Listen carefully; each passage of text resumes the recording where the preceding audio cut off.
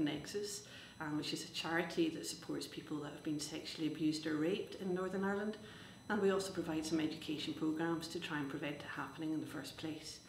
I'm here on two reasons mainly. I'm part of the Together For You partnership, which Action Mental Health head up, and that's to help the whole of mental health across Northern Ireland, with 9 charities contributing to that. But I'm also personally a member of the board of Action Mental Health, and I'm delighted to sit here to support the research that Action Mental Health have done with the Regress, React and Resolve programme.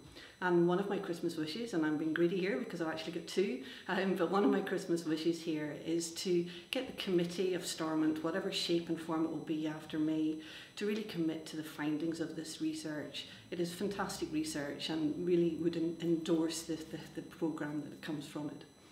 And my second wish is that the Department of Health and the commissioning bodies really engage with the voluntary sector and set up a working group with the chief execs to try and encourage collaboration and partnership to try and find out what are the right programmes that really address the need for mental health across Northern Ireland.